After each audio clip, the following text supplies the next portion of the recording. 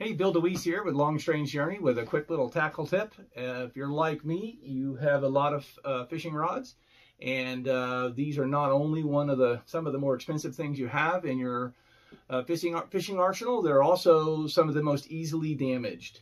So a quick tip here on how to protect your rods. And unless you've been hiding under a rock, you probably know about the rod sock.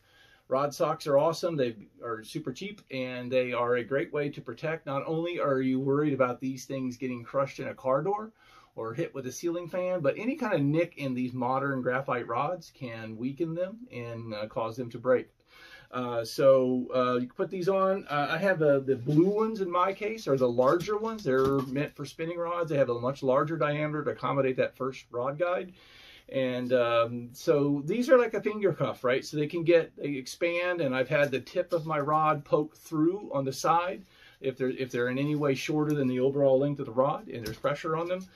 So what I do and what I've learned to do and have found to be very effective is I take a soda bottle, and small or large, and I simply cut around it, and I will use my knife or a pair of scissors, and I will cut that out and have that as sort of a protective cap.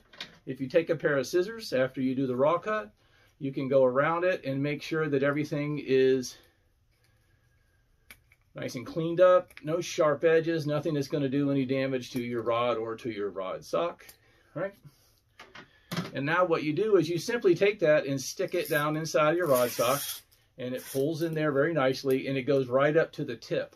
So now when you put your rod sock on your rod, and you're going to jam your rod into your car or into your truck, in my case, into the back, you now have your tip inside of a protected housing. It can't be crushed, and as you're jamming it back up into some place, you're not going to beat up the tip of the eye. The only thing that I do differently here is that sometimes I'll have a rod that I might use, but I'm not sure, it's not in my plan to use that day, and I want to put that in the gunnel of my boat, and I have the gunnel rod holder with the holes through the bulkhead.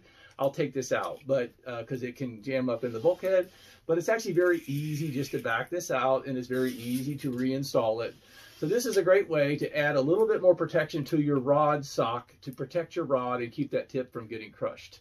So I do hope this helps, and you find a way to protect your rods, because they're easily broken and very expensive. Thank you very much.